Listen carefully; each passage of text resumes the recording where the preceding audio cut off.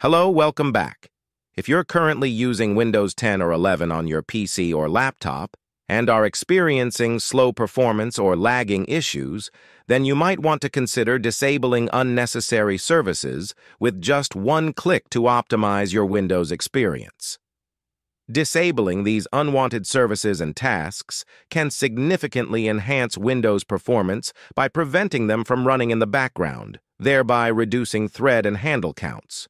But before we dive in, make sure to hit the like button, subscribe to my channel, and turn on notifications to stay updated with my latest content.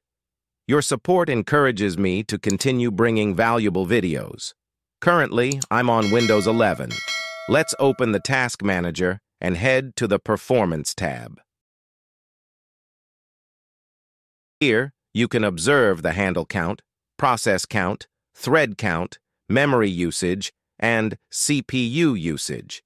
If these numbers are high, it's likely due to numerous background processes, threads, and handles, including various services. So, what's the solution? First, you need to download Windows Service Control. You can find the link in the description below. If you're wary of the link's safety, you can verify it on VirusTotal. Simply copy the drive link, paste it into the URL section of VirusTotal, and ensure that no security vendors flag it as malicious.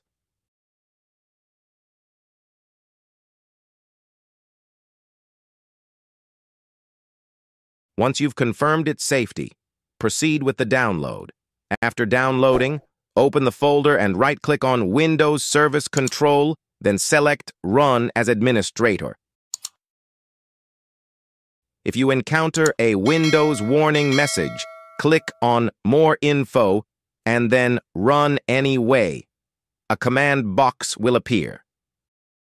Here, you'll see instructions to disable all services and tasks by pressing A and hitting Enter. However, we won't disable all services. Another option is to reactivate all services and tasks by pressing B. Now, let's focus on disabling unnecessary services and tasks by pressing C and hitting Enter. This action will disable unwanted services that aren't essential for your computer's operation.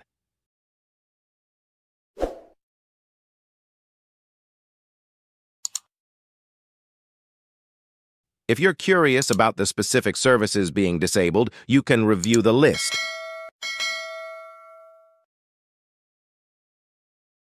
Once disabled, you can navigate back to the top and choose to disable Windows Update and Store services by pressing E. Similarly, you can disable remote services by pressing G, printer services by pressing I, and Bluetooth services by pressing K if you don't utilize these features. After disabling the selected services, don't forget to restart your computer.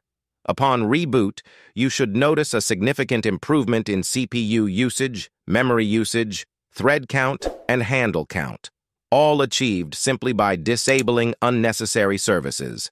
That's all for today.